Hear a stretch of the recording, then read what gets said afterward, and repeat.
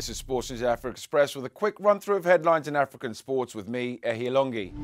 Holders Entente Setif, USM Alger and El Ilma were placed together when the CAF Champions League group's draw was made in Cairo.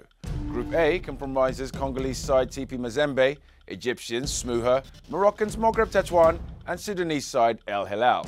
Each club will play their three opponents at home and away between June and September, with group winners and runners-up progressing to the semi-finals. Senegal international Demba Ba scored his 26th goal in all competitions for Turkish club Besiktas in the Turkish Super League clash against Trabzonspor, which broke his own personal goal-scoring record. The former Chelsea player has scored 17 goals in 25 league games for Besiktas, with another 9 in European and domestic competitions. South Africa's Springboks have begun their Rugby World Cup preparations with a training session in Johannesburg on Monday. 44 players hoping to seal a place in the World Cup squad convened at St. Peter's College before taking part in training.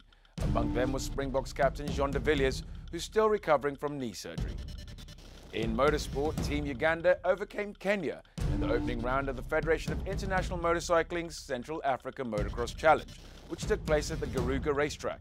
Defending champion Maxime Van P put on a masterclass display in the MX1 category, winning all 3 heats, which was made easier with the absence of a number of Kenyan riders. Well, that's your Sports News Africa Express for today. For more on these stories, follow us on Twitter or subscribe to our YouTube channel. Goodbye for now.